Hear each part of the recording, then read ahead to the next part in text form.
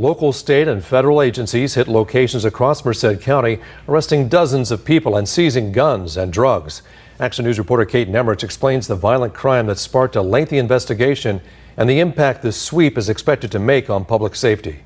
We have state. Gathered in a large conference room, behind tables holding a variety of guns and large bags of drugs, law enforcement agencies announced the results of an 18-month investigation. No fentanyl in our town. No gang violence on our streets. No murderers are going to get away with what they thought they were going to get away with. Operation Red Rooster began with a gang-related homicide and attempted homicide in Livingston in 2022.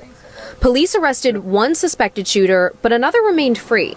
During that time, the Merced Area Gang and Narcotic Enforcement Team, local city and county law enforcement agencies, the FBI, and California Department of Justice worked in collaboration to investigate the responsible gang and their work in Merced County.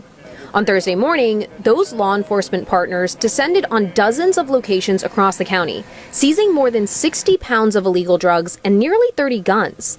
They also arrested 41 people, including Freddie Hernandez, who authorities say is responsible for the 2022 homicide in Livingston. It's very good, fulfilling to know that there's other agencies that you can reach out to when you don't have the resources. I mean, even this operation of this magnitude, even our local agencies, Merced County, didn't have resources.